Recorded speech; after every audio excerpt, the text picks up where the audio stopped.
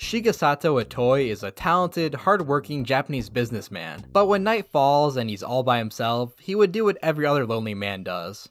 Play RPGs, namely the Dragon Quest series, and while playing such games, Itoi would often imagine scenarios for an RPG of his own creation, one free from the tired and overdone tropes of the genre. A game that takes place in modern America, where you play as an average kid who fights against aliens, highway signs, and hippies. Itoi brought his novel idea to legendary game designer Shigeru Miyamoto, but instead of "you're hired," Itoi was met with a disappointing "oh, I see." Miyamoto knew that the game could only be a success if Itoi put his full effort into its creation, and with his multiple other jobs, that just wasn't going to be possible. Itoi was so sad after being turned down by video game Jesus that he shed tears on the bullet train home. However, he wasn't about to give up on his dreams just yet, and so he lessened his workload, called up Nintendo, and was granted a full team to begin work on his game, which later became known as Mother. Our story follows a young boy named Niten as he journeys across. Oh my god, why are there so many random encounters in this game? Our story follows a young boy named Niten as he journeys across America on a quest to unlock his psychic powers and save the world from an invading alien race ran by the evil Gaigu. Geeg?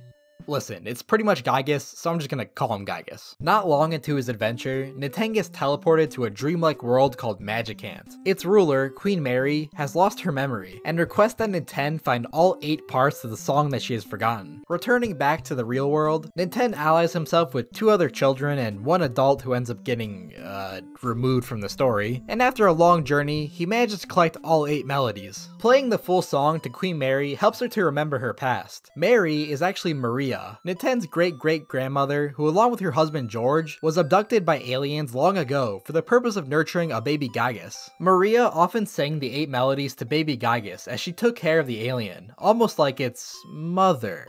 But George was not about that ET life and secretly studied the alien's technology, later escaping back to Earth with the knowledge of PSI. A century or so later, the fully grown Mewtwo-looking Gygus is told to destroy the Earth to keep the power of PSI from being used against the aliens. Magicant turns out to actually be the physical representation of Maria's consciousness, as the land fades from existence with her task of teaching Niten the 8 melodies finally complete. Our 3 protagonists trek up Mount Itoi for the final confrontation against Gygus. However, none of their attacks have any effect.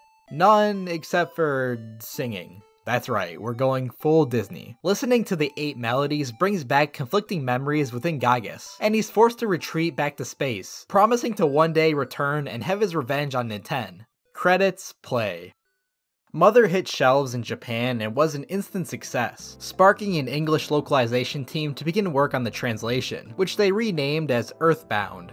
2 words. It took until the year 1991 for the English version to be finished and ready for release, but with the SNES being the new hip console on the block, combined with the unpopularity of RPGs in the US, Nintendo deemed the game unprofitable and scrapped the English release completely. Unfortunately, not the last time this happens to the Mother franchise. On the bright side, Mother 2 was already in production for the SNES and released just a few years later on the SNES.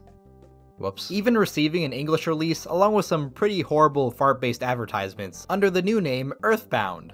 1 word. A couple decades after the events of the previous game, Gygus got over his mother complex and returned to destroy the Earth. Thankfully, one brave rhinoceros beetle managed to travel back in time to warn Ness, the young boy prophesied to destroy Gygus, and ask him to visit 8 musical sanctuaries spread across the land, to record their melodies and become one with the Earth, to unlock his full psychic powers.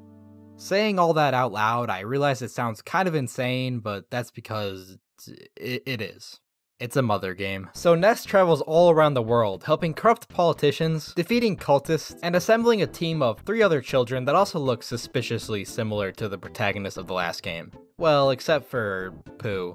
Yes, his name is Pooh, don't laugh. And along the way, our party is constantly being stalked by Ness's next door neighbor, Porky, who is possibly being controlled by Gygus, or could just be an asshole. After collecting all 8 melodies, Ness becomes one with the planet and unlocks his full psychic powers. Sensing his defeat, Gygus escapes to the past along with the Porkster to go hang out in a nice cozy intestine cave. After a while, Gygus amasses so much power that he explodes into some kind of Rorschach ink blot test. To reach Gygus in the past, Ness, Paula, Paula, Pooh, and Jeff transfer their souls into robots and travel back in time for the final battle. Once again, attacks have no effect on the all-powerful alien. Left with no better options, Paula is forced to pray the haters away. Her prayers reach their family, friends, and you, as everyone's combined prayer does enough friendship love damage to destroy Gagas once and for all. Porky rolls off to another era as Ness and friends return their souls back into their human flesh bodies. The end. Question mark? Mother 2 was well received in Japan, but its English counterpart, not so much. Due to its shitty advertising, pun intended, and its increase in cost due to being packaged with a thick player guide, the game ended up a commercial flop. In an interview, Miyamoto once said, "We had high hopes for Earthbound in the US, but it didn't do so well. We even did a TV commercial thinking, hey, this thing could sell 3 million copies. How much did it sell? 75,000. Oof. Nevertheless, development began for Mother 3, and began again. 9 years and multiple console swaps later, Mother 3 finally released for the Game Boy Advanced. Now I know a lot of avid Mother fans are going to get mad at me for spoiling the plot to this game, so let me first say that Mother 3 is an amazing game and you should buy it and play it before watching this video. Oh wait, you can't, because it never released outside Japan.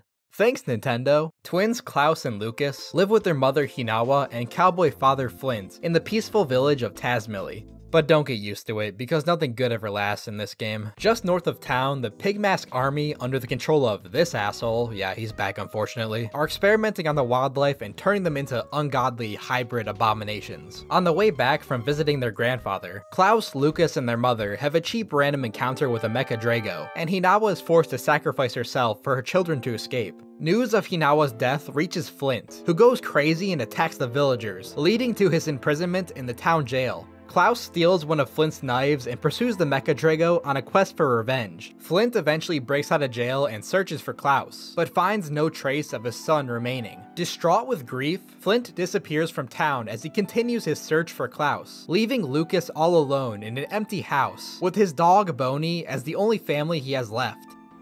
Yeah.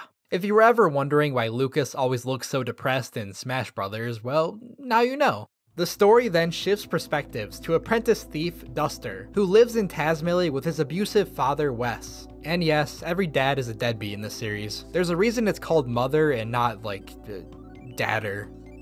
Or I guess father. Father would probably make more sense. The two sneak into a haunted castle on a mission to steal the fabled Egg of Light. It's here that they meet Kumatora, the least princessy princess of all video game princesses, and the three succeed in obtaining the egg before being flushed down the castle drain. Duster loses his memory and gets separated from the rest of the party, not knowing what the egg is or the fact that it actually contains everyone's collective memories from their past lives and the lost history of their civilization. He decides to bury it underground and go join a rock band.